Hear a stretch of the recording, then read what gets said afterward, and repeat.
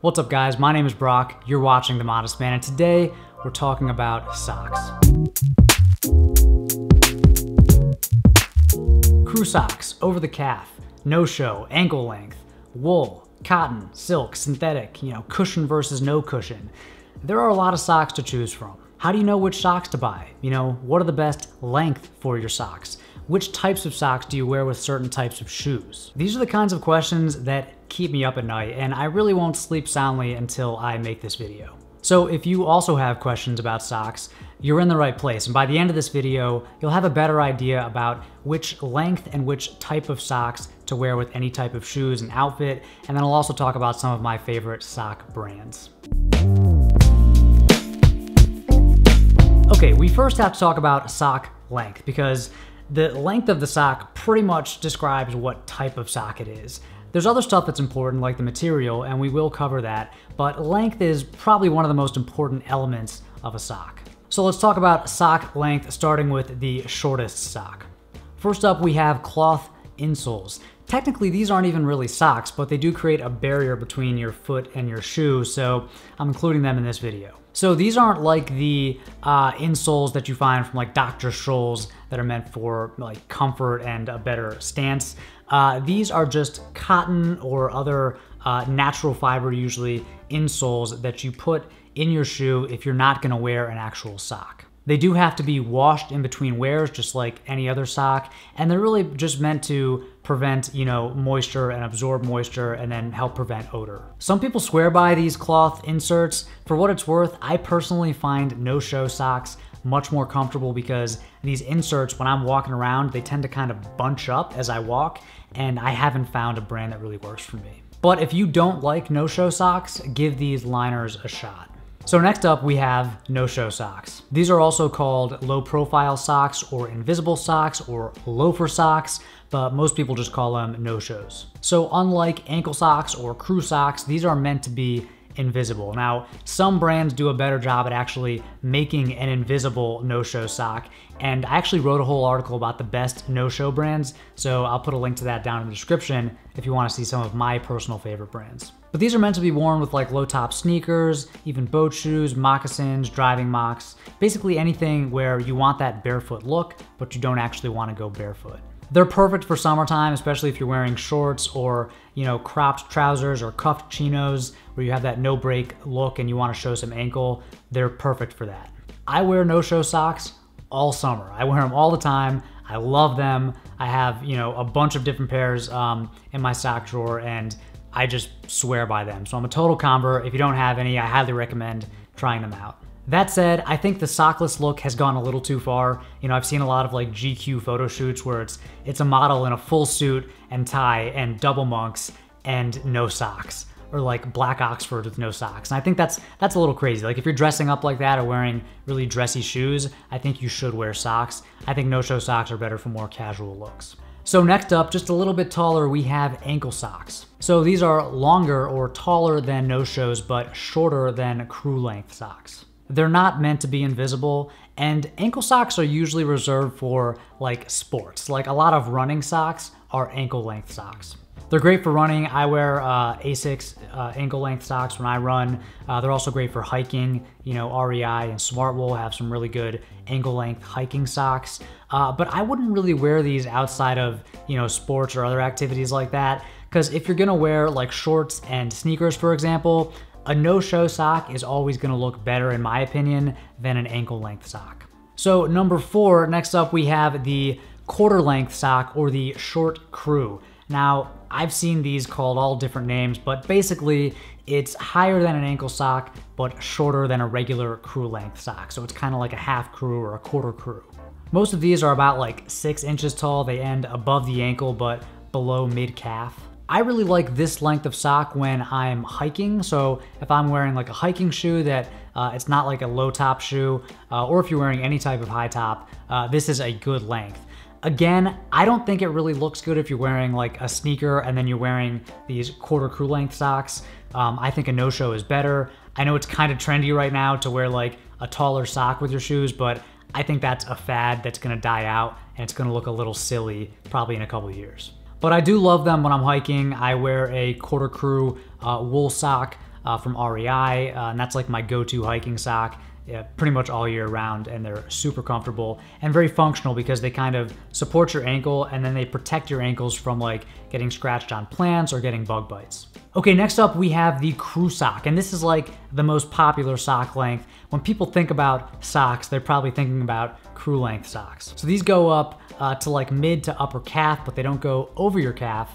And they come in all different fabrics, all different colors and styles. There are dressy crew socks. There are a lot of casual crew socks. Your average crew sock is probably just made out of 100% cotton. The one big drawback with crew socks is if they're not the right size, they're gonna kind of fall down your calf throughout the day, and that's really, really annoying. So I recommend, unless you have like an average foot size, like a men's size 10, I recommend trying to find crew socks that are actually in different sizes. So like I always look for a small, or if you have bigger feet, you can look for, a larger size crew sock.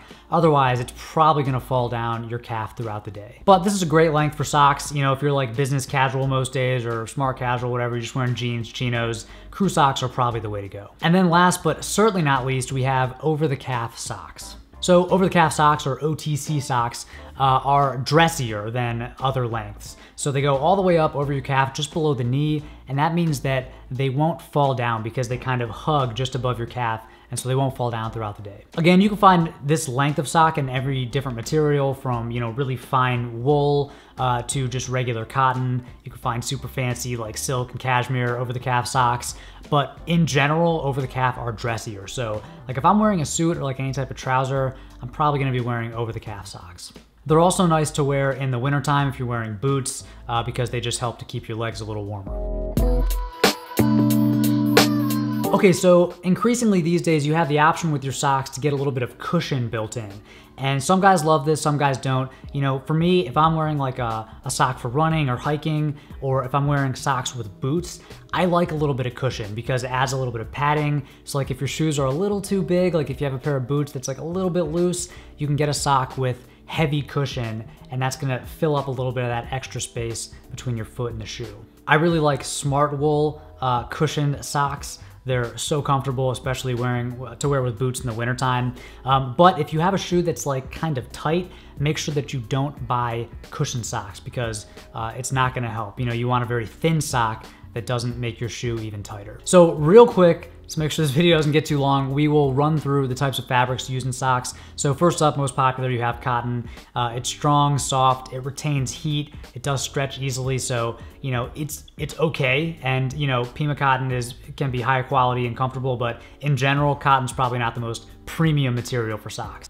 You can wear cotton socks with casual or dressy outfits. Next up, we have wool. Now, wool is wrinkle resistant, it's stretchy, but it's also durable. It kind of goes back to its original shape, and it absorbs moisture and odor. Wool socks are ideal. They're more expensive than cotton, but it's crazy that wool is a natural fiber because it's just natural properties are incredible. And from fine merino wool dress socks to like thick wool socks for hiking, wool is usually my go-to.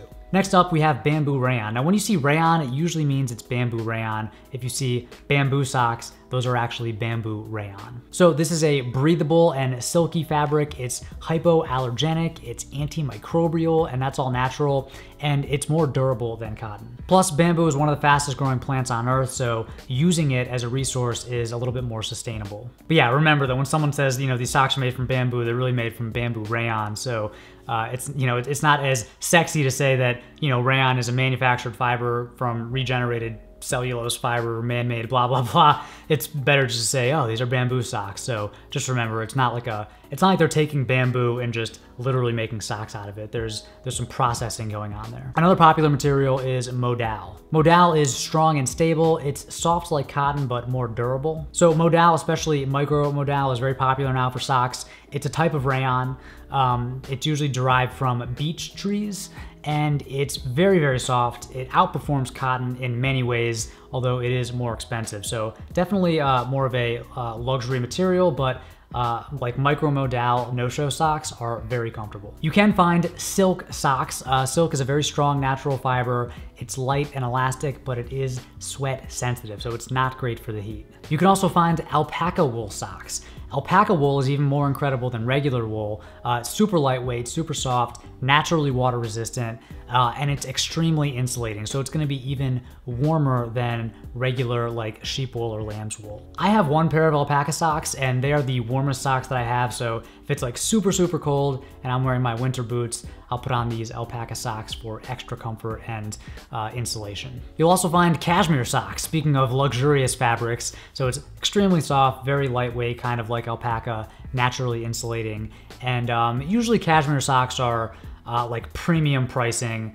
You know, it's not for everybody, but if you have the money to get a pair, your feet will thank you. And a word of warning, if you ever see a pair of socks made out of 100% polyester, probably a bad idea. Polyester is totally synthetic. One benefit of it is it retains dye, so if you like a bold colored sock, polyester will retain that bright color even after many laundry cycles versus something natural like cotton.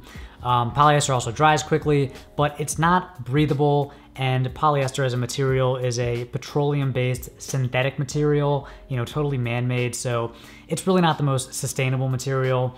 So if you care about that sort of thing, you might want to stay away from polyester. That said, there are a lot of blends like cotton poly blends that are very comfortable and that perform really well. I would just stay away from 100% poly. So we've talked about sock length, we've talked about sock materials. What are the best socks? Now, for any occasion, there's gonna be a best sock, and it takes a little bit of trial and error to figure out which brands are best for you, but here are some of my favorites. So for hiking, I really like Smartwool. I like the Smartwool PhD Outdoor Light Mini Socks. Very comfortable, and they last forever, even though they're kind of pricey. For summertime, like with loafers or sneakers, I like the Falk Invisible Step no-show socks, and then 3048 is a more affordable version of a high quality no-show sock. I also really like Ninja socks. Again, they're more affordable, but they punch way above their weight class for the price. For wearing boots in the wintertime, I like Darn Tough. So Darn Tough hiker boot socks are very, very nice. Again, very pricey, but they'll last you for years. With dress shoes, I like Nordstrom's over-the-calf wool socks. Again, a little bit pricey. If you want to save some money, you can check out Gold Toe Metropolitan 3-packs. They're going to be a little cheaper than those Nordstrom over-the-calf. For running, I like the Asics Quick Light Cushion Single Tab Ankle Socks. They're my go-to for running. And then for those extreme winter days like shoveling snow, I like the Warrior Alpaca Socks. And I will link to all of this stuff down below in the description. So I hope this video helps you figure out which types of socks are the best for any occasion, and maybe even some new brands that you can check out. I'd love to hear from you. You know, if you have a favorite pair of socks, let us know down in the comments. And if you have any questions for me, feel free to ask in the comments. Thank you as always for watching, and until next time, stay stylish.